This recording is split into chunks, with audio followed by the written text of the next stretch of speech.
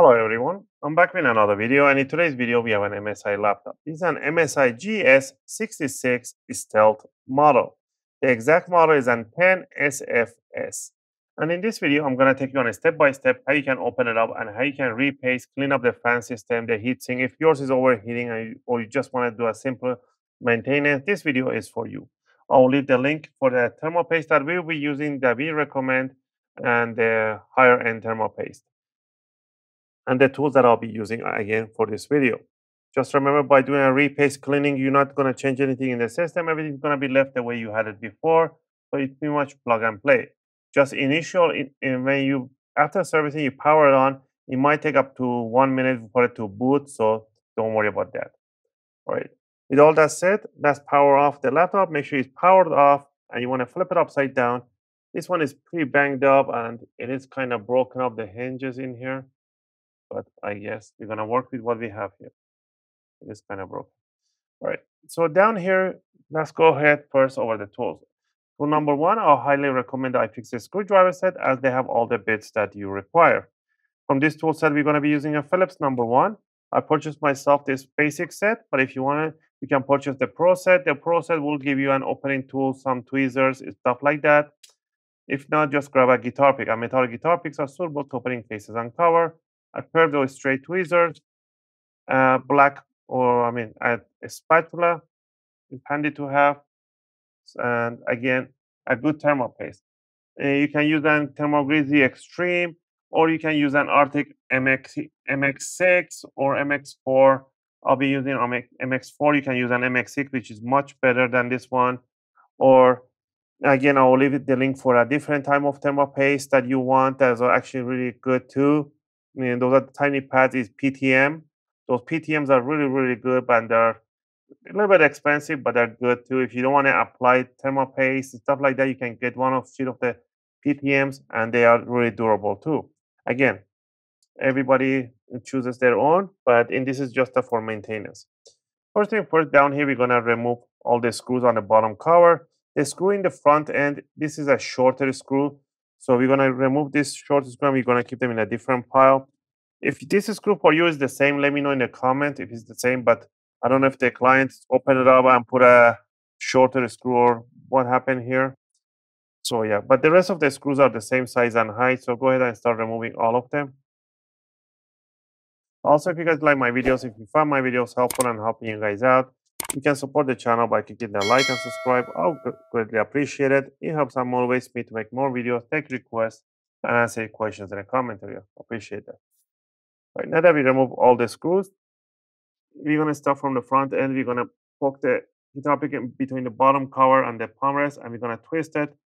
And you're going to hear a big click sound. Those are the clips are getting loose. Work yourself, slide it all around in the front, to the side. I mean, stick about 1 or 2 millimeter of the guitar pick. Don't stick too much. Once you do the side and the front, you can lift it up from here with a little wiggling, and it will release the rest of the cover. Take it outside. Use that toothbrush to clean it up. And another important one is that one sheet of the workshop towel. And people is always asking me, can I use that microfiber towel? I always say no. The reason is for the next one. You 99% or 98% isopropylic alcohol. Don't use any 70%. They contain water, and you don't want water on your component. 98, 99%. As soon as you put an alcohol on this towel and you clean the motherboard, doesn't matter which part you clean, this will rip apart and will prevent damage on the board. So that's why I always say use the workshop towel. Right. With this on hand, we're going to get it started. First thing first, we're going to disconnect the battery by pulling this jack back or grab the cable. We can put the tweezers in between, right in the tiny box in here, and help it by pulling the cable and pushing it through here towards the battery, and you can disconnect the battery right there. Right. Next, what you want to do, you want to disconnect the fan connector right in here. Don't yank on the cables in here. You want to put your tweezers on the side of the jack, and you want to slide it backward. That way you can disconnect it without damaging the cables. Same thing in here. Just pull it back and leave it in one side. Same thing in here. There should be 3 fan connectors.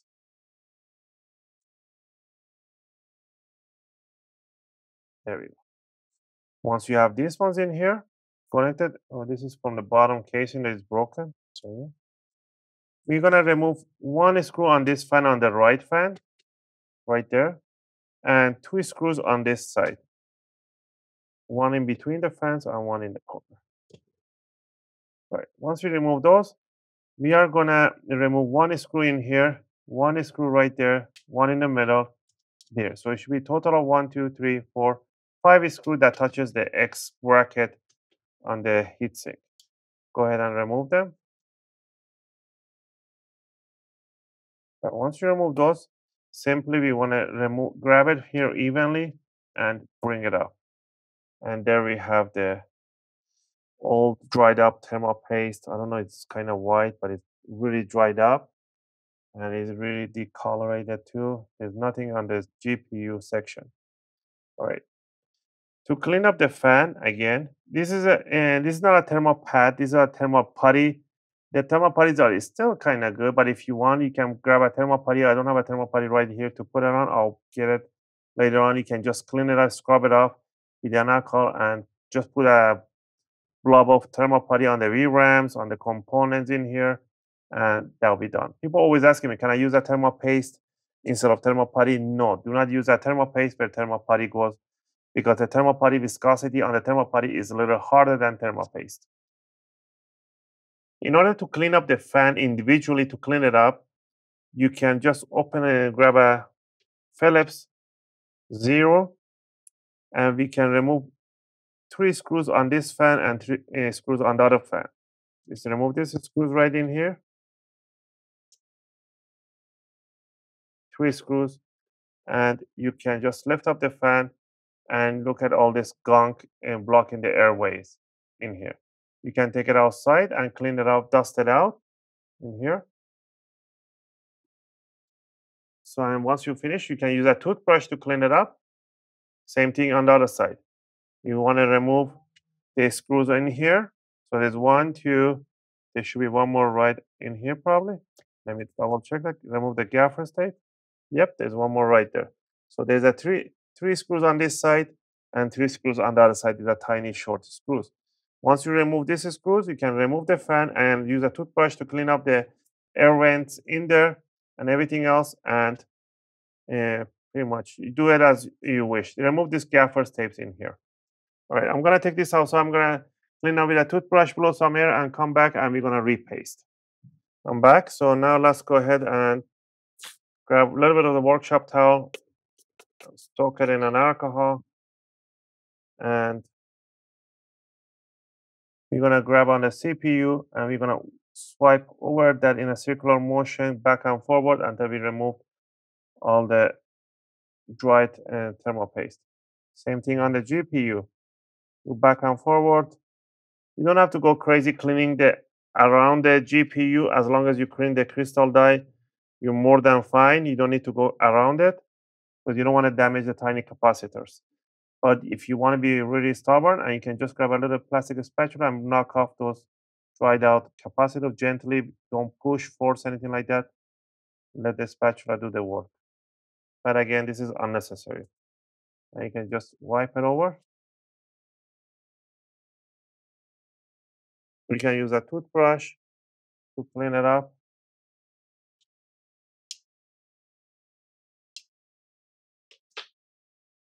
And use a dry part to do the second pass. Make sure there's no dust particle, nothing on the crystal die. Grab a second part of the towel, soak it in an alcohol, and again, wipe over the heatsink. Make sure you go circular and nice and clean. Do second pass.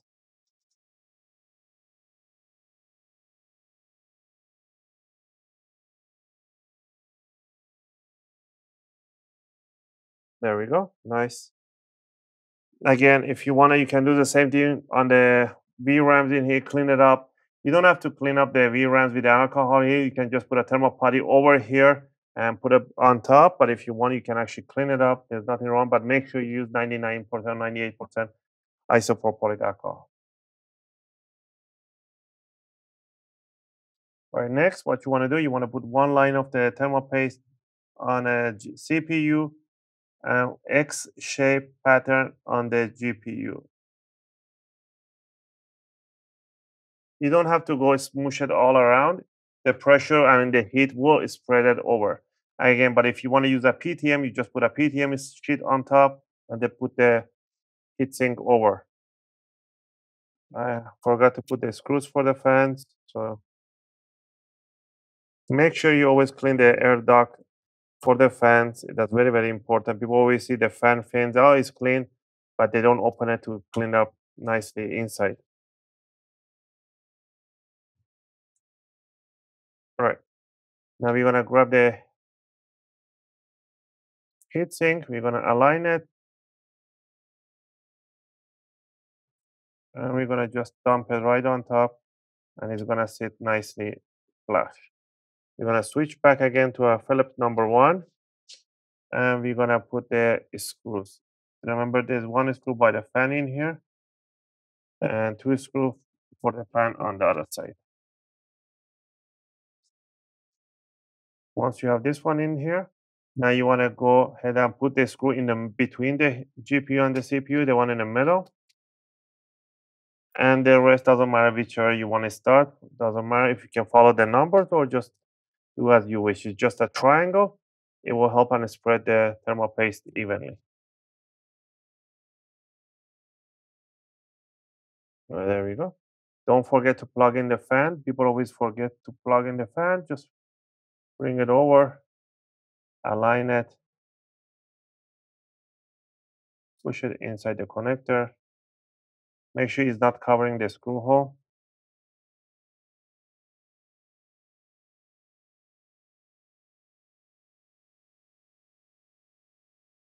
Make sure the cable for the fan goes under the heatsink, not over.